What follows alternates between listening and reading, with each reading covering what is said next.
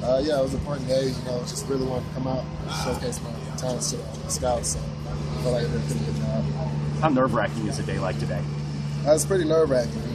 We had to get up actually pretty early, be at the stadium, and go through like a little mini interview process. And that was kind of nerve-wracking having all those guys in there. But it's just about performing, and it's a day that we train.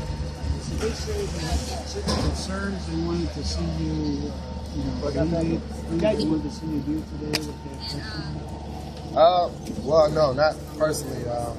I guess really what I've been working on the hardest, I guess, with my training is some of the hell drills and the 3-cone, of course, before me. So. You did pretty well in the 40. You got to be pretty pleased with your times. I'm pretty pleased with it. I'm not sure what the official term is.